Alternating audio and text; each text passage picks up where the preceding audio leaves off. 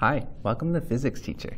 Today we're going to be doing a grade 11 chemistry lab where we look at some of the properties of ionic and molecular compounds. Specifically, we're going to be looking at the solubility and solution conductivity of, we have here sodium chloride, sucrose, potassium sulfate, calcium sulfate, sodium nitrate, and sodium bicarbonate, baking soda. Then we also have ethanol.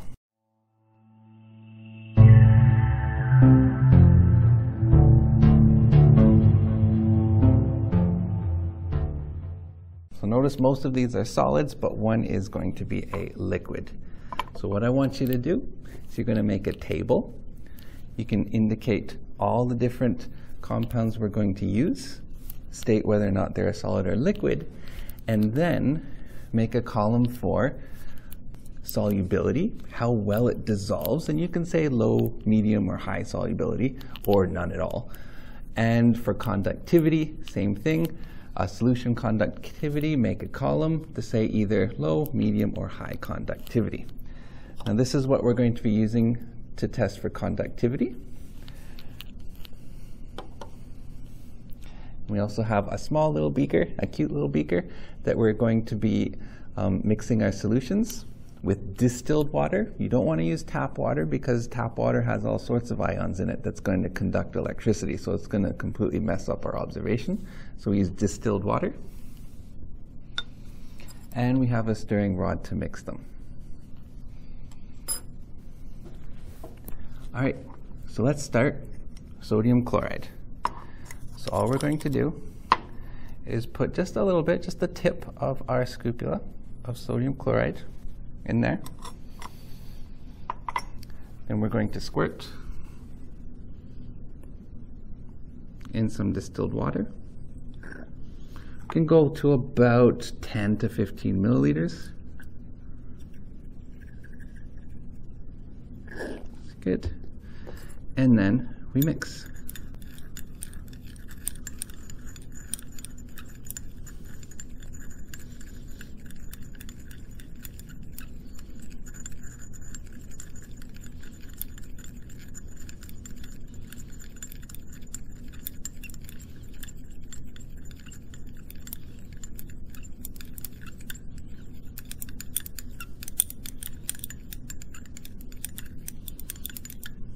All right, so take a look at our solubility.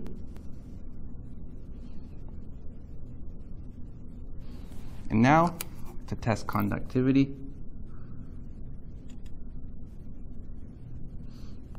Okay, we can clearly see both the red and green light are on, so that means we have a high conductivity. If the red light was on but not the green light, that would mean a low conductivity, and if both lights were off, no conductivity. So we'll rinse off our conductivity tester, we'll rinse out our beaker, and we'll go to the next one. All right, next one is sucrose.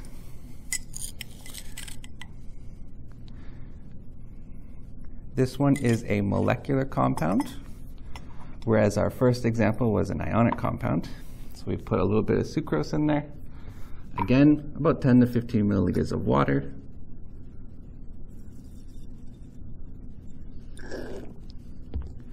And stir.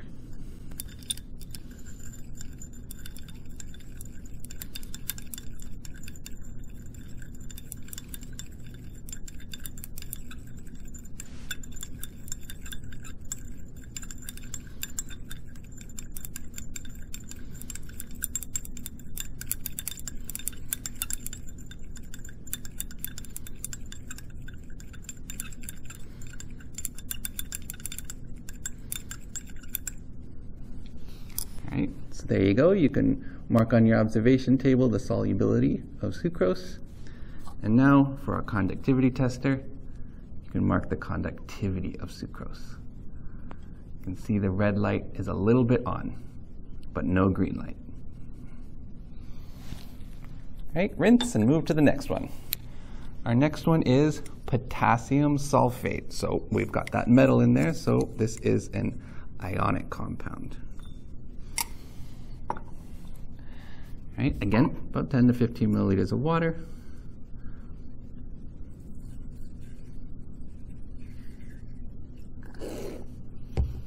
And stir.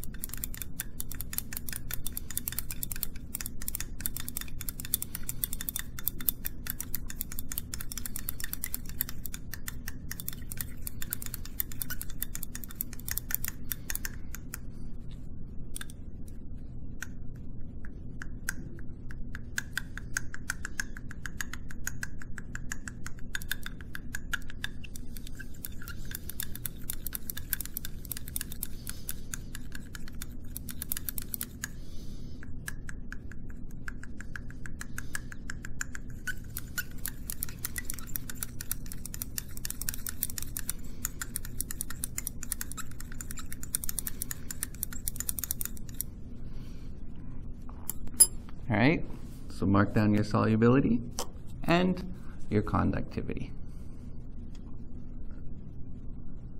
Now we'll move on to the next one.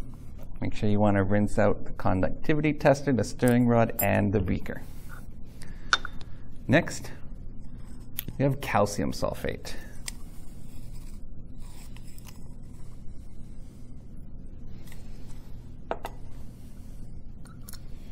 Same thing, 10 to 15 milliliters.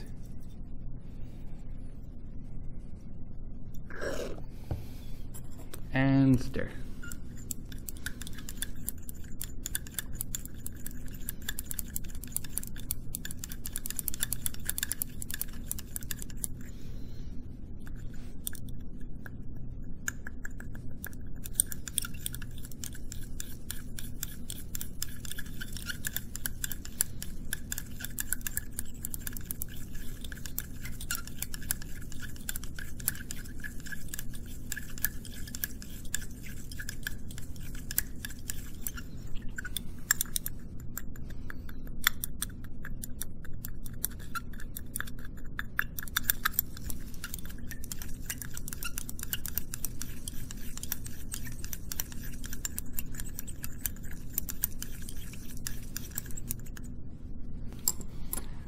All right, mark down your solubility. You can see this one's a little bit more cloudy than the other ones. And conductivity.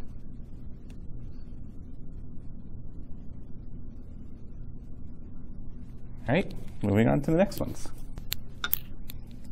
Next, we have sodium nitrate.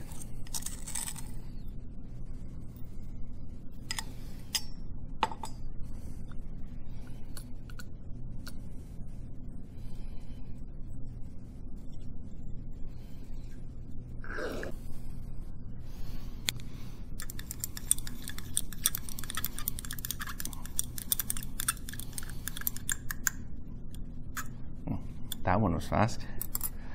All right, solubility, make your observations, and conductivity.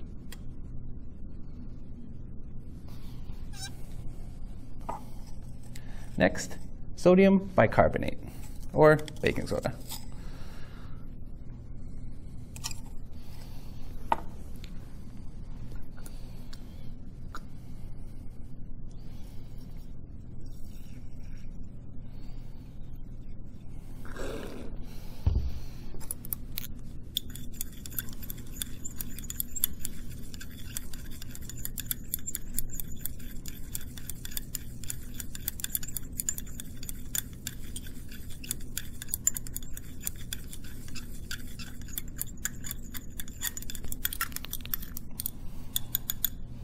All right, write down your solubility and conductivity.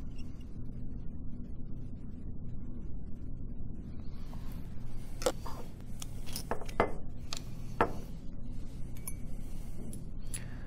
I'm just going to use a medicine dropper Put a little bit of ethanol. And water.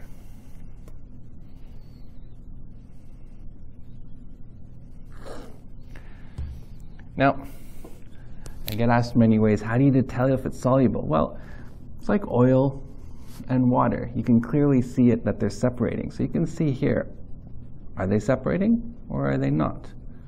Another way to do it is the physics way. Put something in and look at the index of refraction. Is it bending once as it goes from air into the solution, or twice as it would go into two separate liquids?